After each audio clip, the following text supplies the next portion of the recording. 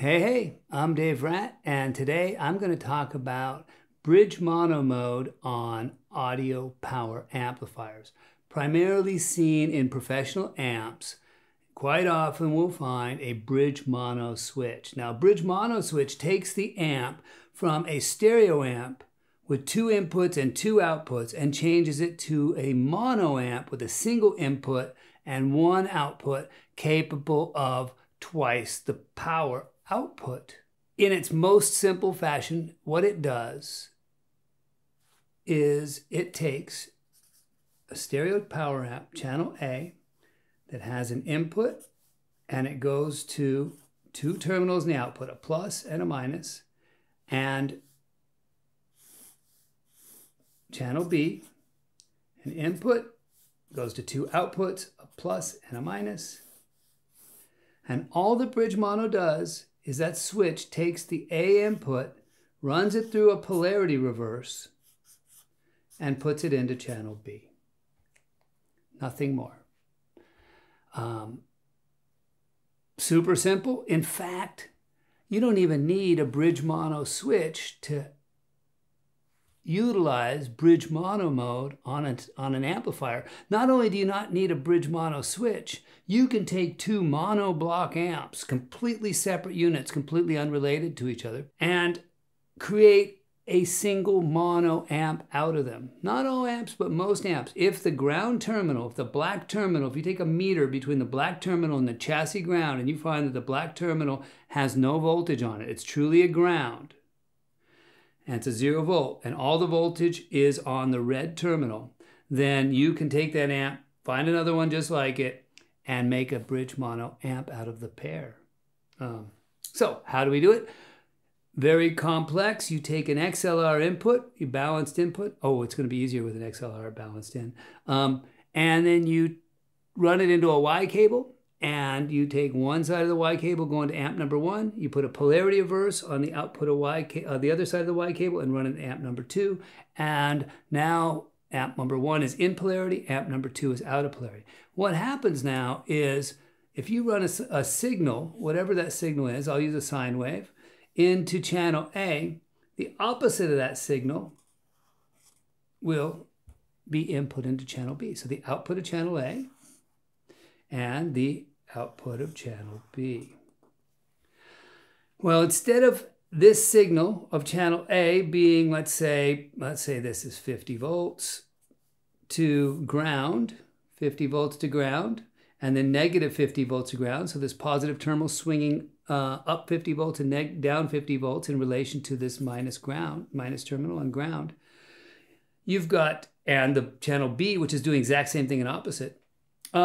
You're actually connecting between the two plus terminals so that when the channel 1 goes up 50 volts, channel 2 is going down 50 volts. So now you get a 100 volt maximum differential rather than just a 50 volt maximum differential. So you've doubled your output voltage. Pretty straightforward. Now you've taken both those amps and you've used them as a single mono block. Doesn't matter if they're in the same chassis or not. There's some side effects to this as well, though.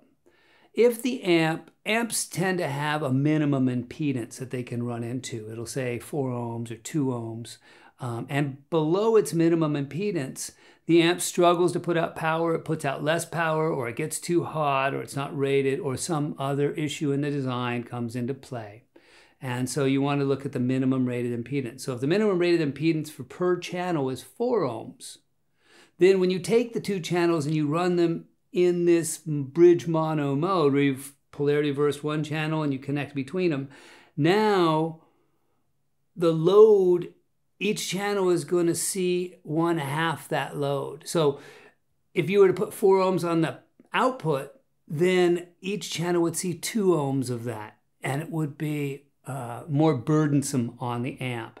So whatever the minimum impedance of the channel is, when you use the channels together, you have to double that. So if it's a 4 ohm minimum, then you'd have 8 ohm minimum in bridge mono mode. And the power should be somewhat the same. If an amp puts out 1,000 watts per channel into 4 ohms, then it should put out 2,000 watts bridge mono into 8 ohms. All this is pretty simple. What would we use it for? Why not just run the amp? If you have two 18s, let's say you have two 18s in the same box, and you've got 1,000 watt per channel amp, and you have a 4-channel, a 4-wire conductor, NL4 going to that box, and you got 118 on channel A and 118 on channel B, 8 ohms on channel A, 8 ohms on channel B, and I said 1,000 watts. Let's do 500 watts per channel. Let's draw that.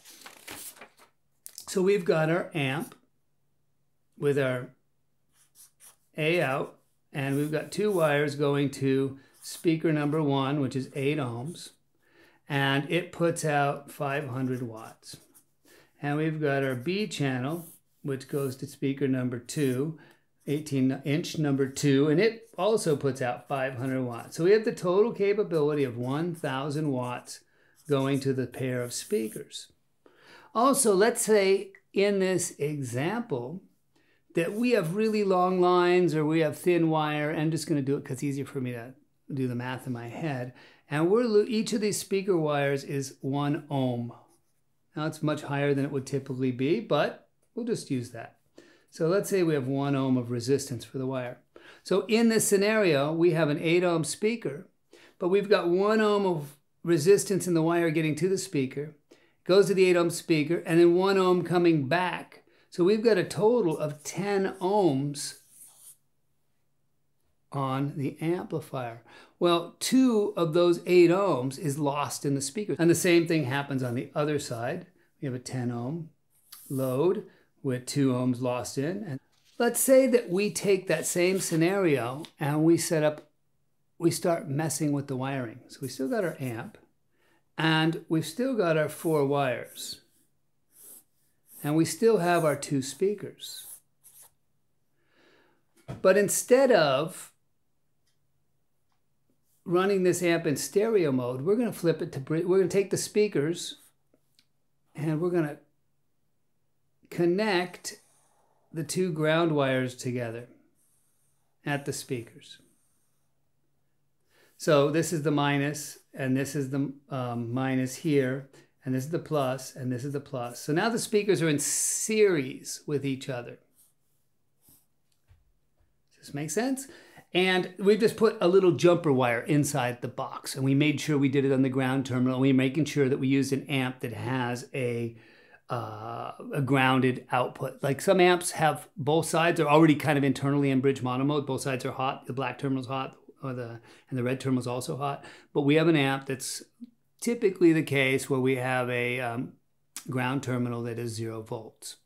All right, so now we run the amp in bridge mono mode, or we take and we run a polarity reverse on channel 2. So we have an in polarity signal going to the speaker number 1, and we have an out of polarity speaker going to number 2.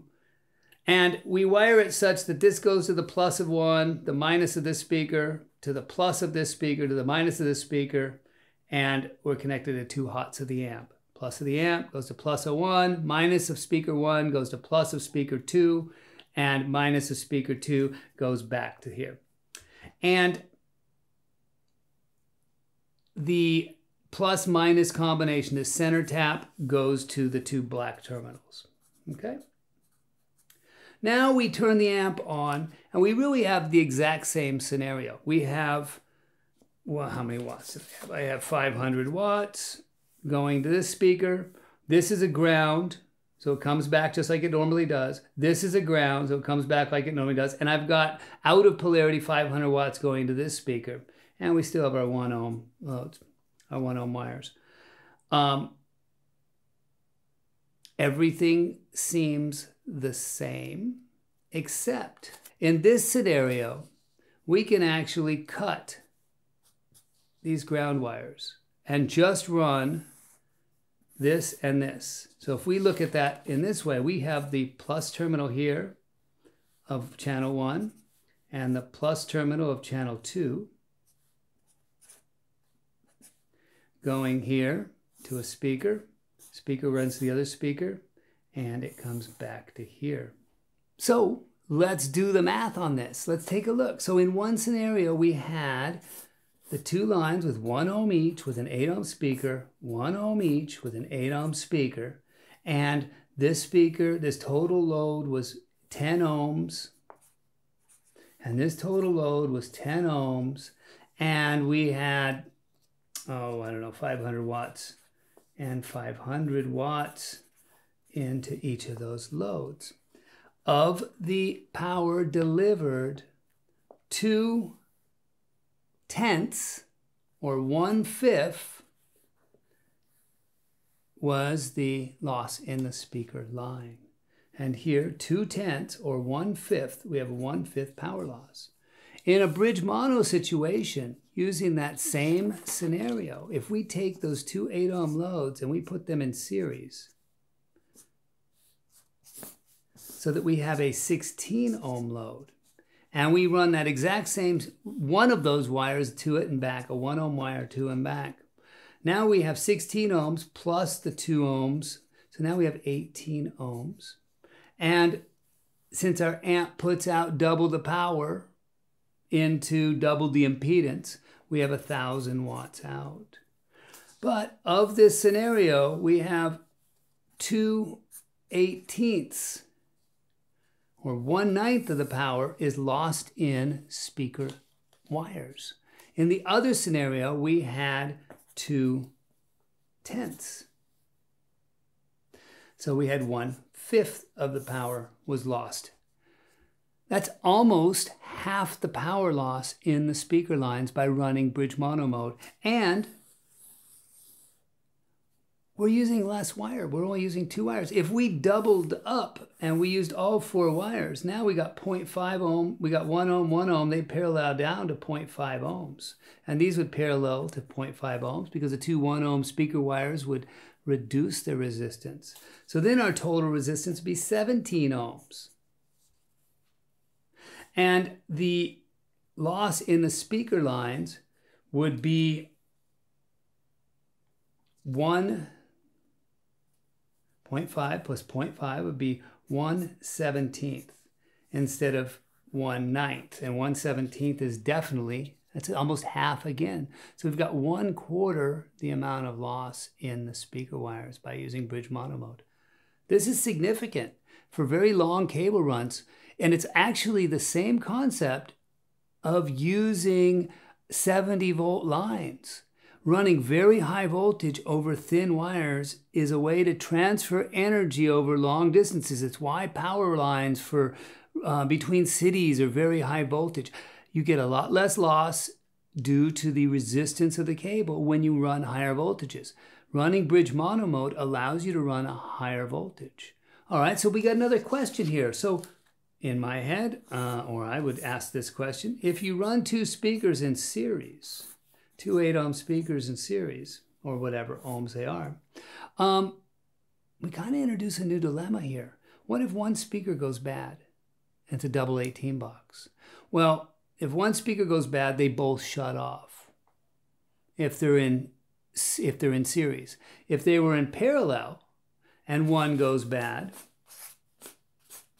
then the other one keeps running. And if that box is not divided into 2 separate boxes, the one that keeps running now has double the enclosure volume that it's dealing with, and it's going to be flapping in the wind. Most likely that will blow as well. In the series, if one was to open or come unplugged or come unwired, then both of them stop working. Having both stop working could be a bigger issue to you. Having one under extra duress due to the cabinet design could also be an issue. Let's say that, another thing, if the speakers are not exactly matched, if one slightly got a different voice coil, it might draw more power. There might be an imbalance of draw because they're in series. I haven't had that problem, but it could be a concern. Well, if you have truly a bridge mono amp where you're running plus, the 2 pluses of the amps out, and the minuses of the amps are actual grounds. And so you have a hot and a ground. There's nothing that stops you from taking one, the other, or both of those grounds and running them out to the center wire that goes between the 2.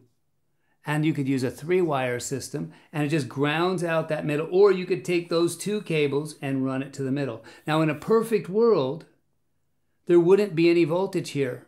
This would be a virtual neutral. But because every time this one goes up, this one goes down, and they should be balanced. And this should look familiar because this is exactly what a balanced line is. A bridge mono amp is actually you're turning the polarity of the B channel in relation to the A channel. You're making it out of polarity such that the red terminals of a power amp are actually a balanced line.